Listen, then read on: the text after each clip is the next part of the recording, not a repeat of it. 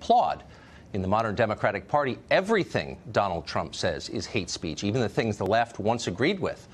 Yes, Trump has changed the Republican Party. A lot has been written about that. But not nearly as much as his administration has changed Democrats. If you just returned from a year abroad, prepare yourself. You will not recognize the new Democratic Party. Last night, Democratic members refused to stand or clap when Trump praised the national anthem, when he praised military veterans, when he pointed out new low black unemployment numbers. Some refused to stand for Steve Scalise, the Louisiana congressman who was nearly murdered last year by a Bernie Sanders supporter. So what is going on here? Well, obviously they're giving Trump the finger. Bad manners are now a form of resistance. But what if it's more than that? What if Democrats actually don't like those things anymore? What if praising our veterans or our flag really does enrage the modern left? Well, in a tweet during the speech, MSNBC host Joy Reid put it this way, quote, church, family, police, military, the national anthem, Trump trying to call on all the tropes of 1950s-era nationalism. The goal of this speech appears to be to force the normalization of Trump on the terms of the bygone era. Now think about that for a minute. Church, family, police, military, and love of country are now merely, quote, tropes from a bygone era? Most Americans consider those things the pillars of our civilization.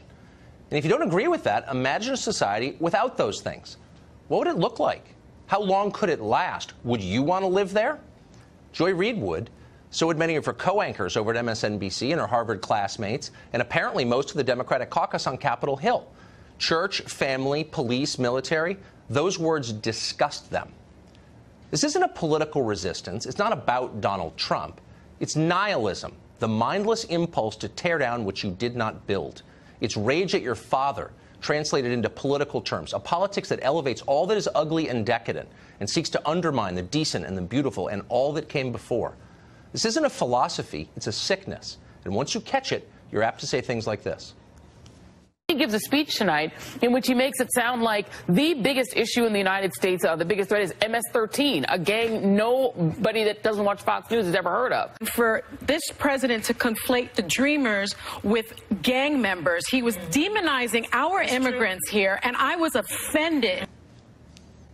So MS-13 is merely something that Fox News created to demonize immigrants. Presumably those would be the very same immigrants that gang routinely kills because they only kill immigrants. We don't want to think the left really believes any of this, but we're starting to suspect they really do.